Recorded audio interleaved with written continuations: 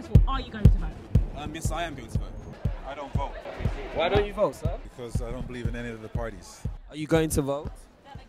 Yes, once I decide what party I'm voting for. But I don't even know, you know. Really and truly, I don't even have time to read the manifest. I'm in two minds because I don't really feel that my vote's going to make much of a difference. Most likely. Most likely. Why not 100%? Because, to be honest, I haven't really been following each party. Who are you voting for? Myself. You running? No, What party are you running for? myself. No, I don't care. Nah. Why not? Because I ain't seen anyone today ain't really appealed to me, you know. I'm not going to vote because not one politician that's ever been in power has made a difference in my eyes. Excuse me, darling. Are you going to vote?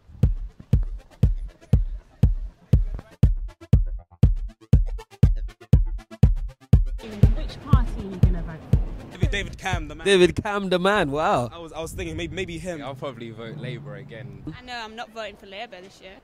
Don't know. Labour. Conservative. Labour. Liberal Democrats. I'm 80-90% for Cameron, maybe Nick Clegg as well. Lib Dems this year. Yeah? Yeah, they haven't been in power for like a really long time. What would sway you to vote for someone? They need to stop that student loan stuff. They need to make uni free. Free uni. They're putting a whole new generation into debt. I like the idea of liberalism, but it's too wishy-washy. It's not going to work. Labour's fucked us over. I mean, they're champagne socialists. I didn't like Conservatives' policies on immigration, and I didn't like the fact that they were going to cut around 40,000 jobs. I just don't like David Cameron. I think he's like a little boy. Do you think Labour has dealt well with the economic crisis in the past 3 years? I think Gordon Brown's done really well. You know, Gordon Brown's had his chance, he didn't do well. Maybe it's time for somebody else to come in. The country's become a joke since Labour took over. Brown doesn't get a look in for No, you. at all, no. He's done nothing since he got over anyway. I think just look at all the politicians that have been in power. What have they done? For just a minute about the election. Obama created a lot of excitement in America. Do you see that ever happening in the UK or even in France? I wish in France, but the thing is in France there is a big difference as well. It's like culture-wise here is more open-minded, like America, I would say.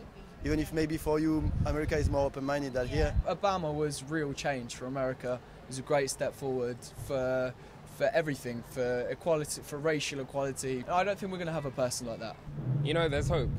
I think so. I don't think Britain's able to elect a black prime minister, not for a while, not for a long time. And not in our lifetime? I think perhaps my great-grandkids, maybe. Your great-grandkids. Well, I don't know any black candidates who are running for any party anyway, so I should run. Instead of going back to like, Don't go tonight. Stay here. Anything's possible.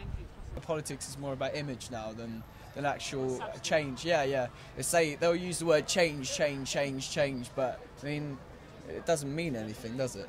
It's almost like they're selling like a commodity, like it's a product. I care, but even if I voted, I don't think it would make a difference. And do you think attitudes like that are what keep the kind of corrupt politicians in?